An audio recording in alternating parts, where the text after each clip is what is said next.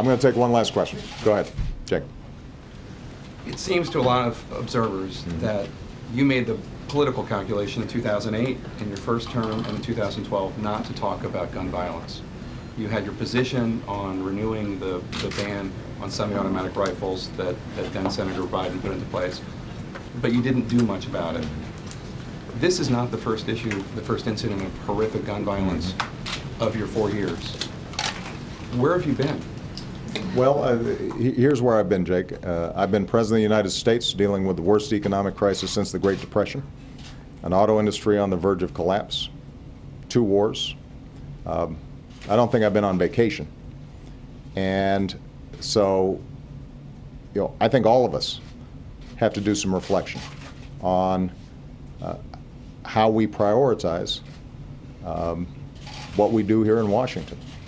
And as I said on Sunday, this should be a wake-up call for all of us to say that if we are not getting right the need to keep our children safe, then nothing else matters. And it's my commitment to make sure that that we do everything we can to keep our children safe.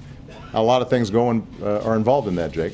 So making sure they got decent health care and making sure they've got a good education, making sure that their parents have jobs, those are all relevant as well.